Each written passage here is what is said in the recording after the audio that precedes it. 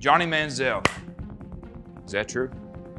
Fact. What do you like about Vegas so much? Is it the buffets? It's the Are you a buffet guy, Johnny Manziel? it's the free parking. Right now, it's during COVID, you could park for free. It's awesome, you save so much money. What does this word mean to you? Cabo. Good times. You ever been to Cabo? Handful of times. You ever get mixed up with the cartel? A time or two, maybe, we danced. And what happened? Don't say yes to the random guy who says, I'll take you to a strip club. Why?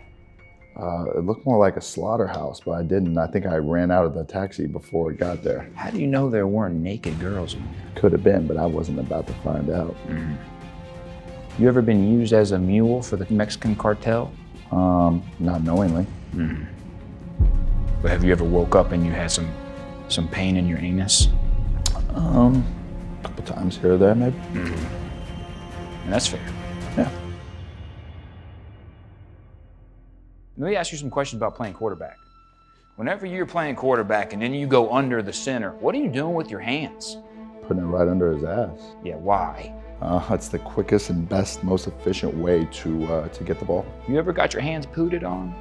I don't know. I don't really think that's kosher. I guess I don't really think that's A lot of Jewish players, aren't there? a ton. You would be surprised. I watched the Heisman ceremony when you won. Good day. Sausage fest, though, wasn't it? And no doubt everywhere. It's a big man fest, bro.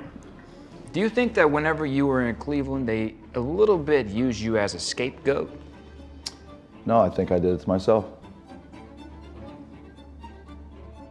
But people don't talk enough about it. The Browns suck. You said it. You said it. Hey, look at this year though, 9-3. Chance to get into the playoffs for the first time in ever. Why do you think the Cleveland Browns didn't trust you with weapons?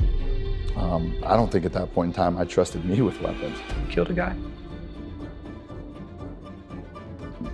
No. The way you said no makes me think you meant yes. The way you're looking at me was telling me that I should say yes. You ever had a guy killed for you? No. Thought about it. Who? What? Who would you want to kill? I don't know what you're talking about. Was it the guy who farted on your hand?